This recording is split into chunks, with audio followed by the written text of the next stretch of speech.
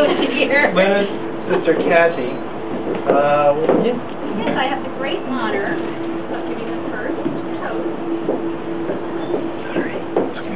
And this toast will be brief, as I know that Garth has the complete scoop on this pair. I thought I'd just sum up a few broad themes of which you're probably aware. Both Steve and Lenna are amazing artists, creating whenever they get the chance. But until I heard about their 300 emails, I didn't know their typing skills were so advanced. You could also say they're both good at making up their minds right away. Yes, clearly they know how to make important decisions without delay. They have so much in common, yet at the same time, they're quite unique. And their differences should be complementary as they stargaze cheek to cheek.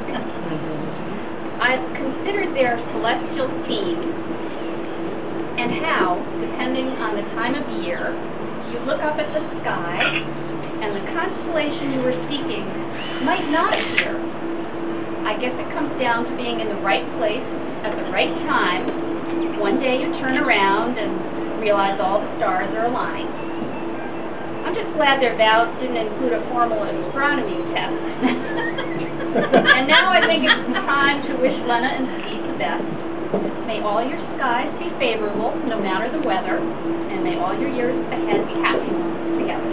Oh, hey. Cheers.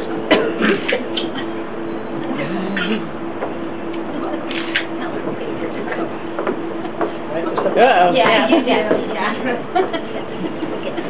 Well, my name is Garth Gibson, for anyone that doesn't know me. I've known Stephen and Lenna for many, many years, and when they first told me that they wanted me to be their male best man, toast giver, and they mentioned that Kathy was going to be the other part of the half of the toast, it struck me, in all my talkings over the years with Lenna that, sometimes family subjects did come up, and I said to myself, wait, that's right, she's got a sister. And it occurred to me that was actually a very good thing that I really didn't remember, because back when I used to visit her at her house, somehow little sisters and little kids will kind of come get in your way and, bug the older siblings. And Kathy never did that. She was just such a wonderful person, even at that young, tender age. You're here. On the other hand, the Deming brothers...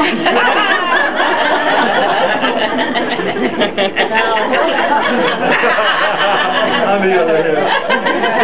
Now there's Ed Deming, whom at the time, just like my older brother, was a wrestler. Whenever I went over to Steve's house and he was coming through the hallway in the other direction, you stepped out of the way very quickly and let him go by. I didn't even test what would happen if one got in his way. Marshall, his younger brother, one of the first times I think I ever wanted to kill him, we were up in the third floor of Steve's bedroom, and it was a nice warm spring day, and the window was open. Now, third floor. Sitting there in his bed, all of a sudden, this big wad of mud comes flying through the open window, takes out about half my nose, which, no comments about the size of my nose being a perfect target and all that kind of stuff, okay? But then the rest of it splattered against the other back bedroom wall. I go running downstairs, we find Marshall crouching in the garage, I bring him out, I'm ready to kill him, just like I know his brother Ed would do if he ever did that to him. And his mom came out and saved him. So, being unforgetful kind of is a good thing, but comparing to the competition. As you may guess, I met Lenna way back at Camp Woodstock, back when we were 14, 15, 16 years old. And back when our early friendship started, we didn't have things like email. To show my true love at that time, I rode my bicycle from Bloomfield to Glastonbury. Walk 12 miles to school every day. Now, Stephen, on the other hand, I met later on in my high school career. As I mentioned before, both of our brothers, older brothers, were wrestlers, and somewhere part of that kind of gelled together, and the fact that we both have camps up at Thousand Islands. We got to be fast and very good friends very quickly sophomore year on. And even though we may want to say that we're all here today because of the stars and their wedding and because supposedly I introduced them, it's really because of my parents. My parents, thankfully, would take off for like 3 weeks every March. Coincidentally, around the same time as our vacation break, and myself and Stephen and our good high school friend Alfred Thatcher would bring all our stereos together over at my house, hook them all together, and we had a stereo sound that could drown out jets taking off at Bradley Field. We had big parties then, and it was at those number of those parties where Lenna came over, Stephen was there, and everybody else was there. And I don't think Mr. Andrews knew that his daughter was taking the car that weekend to go off to this beer bash, unchaperoned, with no parents in it. You didn't have that much. You didn't know about that. I knew.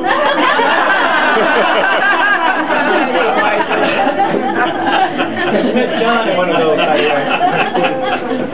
Well, time goes on, and people meet, people go, things happen. Every once in a while I'd meet Lenna at like a home show because she was getting ready to build a new house. I'd stop by and see Stephen. We kept in touch pretty regular. Recently about a year ago, I started getting emails from Lenna, and things were happening in her marriage at that point. She was looking for a friendly counselor to talk to, and things went back and forth. Now, I didn't do 300 emails in a day, but I probably have my fair share, though my typing skills are not anywhere near as good as theirs. And one of the things that I mentioned to her was that, you know, divorce is not the end-all to everything. Someday things will look better. Better times are coming. Just like my old junior high school math teacher that Stephen and I had. Every time he gave back a test and there was an F on it, he'd say, "Don't worry, Garth, better days are coming." So I kind of gave the same advice to Lenna. And I happened to mention in my discourse that Stephen had gotten a divorce, and that now, years later, he was still on good terms with his ex-wife, and went up to Canada together and things like that. And that's where she found out that Stephen was now single. And I thought to myself as I was writing that email, you know, perhaps I don't want to tell her right now that he's single, because I kind of envision them in the future getting together. And I thought, I'd let it wait a reasonable amount of time, introduce them. Well, the next email I get is, "Garth, Lenna stopped by the other day. We went out afterwards and we walked dogs." And I'm thinking, oh, geez. I'm like, I know Lenna has no restraint. Well, I'm hoping Steve has a little. I do? I did? Well, the next thing I know, they're in my kitchen with my wife and Nora and I, telling us, "Oh, we wanted to tell you in person that we're getting married." And I just went, no restraint whatsoever. But on a serious note, I'm fantastically happy for both Lenna and Stephen, for them getting together and getting married, and I hope that their lucky stars continue to shine down upon them. Yeah.